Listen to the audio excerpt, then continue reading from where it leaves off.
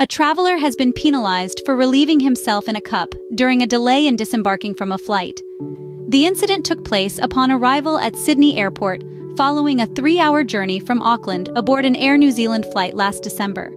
According to officials, a Sydney court imposed a fine of $600 Australian dollars, $395, for offensive conduct on a 53-year-old man in February. The occurrence came to light recently when a passenger seated in the same row, referred to as Holly, disclosed that she had alerted the flight crew about the behavior. Holly recounted that she and her 15-year-old daughter occupied the aisle and middle seats, while the man seated by the window, whose identity remains undisclosed, resorted to urinating in a cup.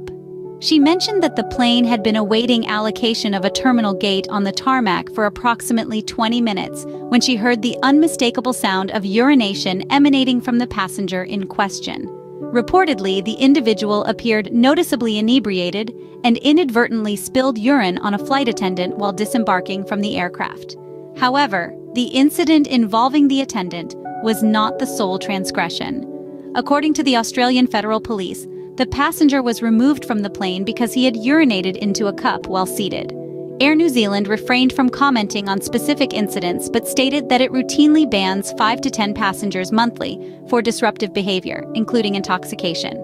This incident is reminiscent of a previous episode where a passenger was recorded urinating on the floor of a plane cabin, claiming that the flight attendants had denied restroom access for several hours. In another incident, a LOT Polish Airlines passenger, allegedly intoxicated, removed his pants and urinated on the plane's door en route from New York to Warsaw. As a consequence, he has been permanently barred from flying with LOT.